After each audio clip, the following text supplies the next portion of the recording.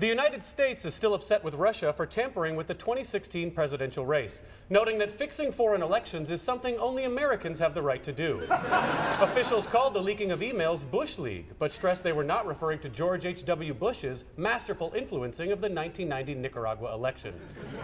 In a statement, they added, "When we manipulated elections in Italy, Argentina, Panama, and Chile, it was okay because we were doing it to protect American interests. But is Russia doing it to protect American interests? Our sources say probably not."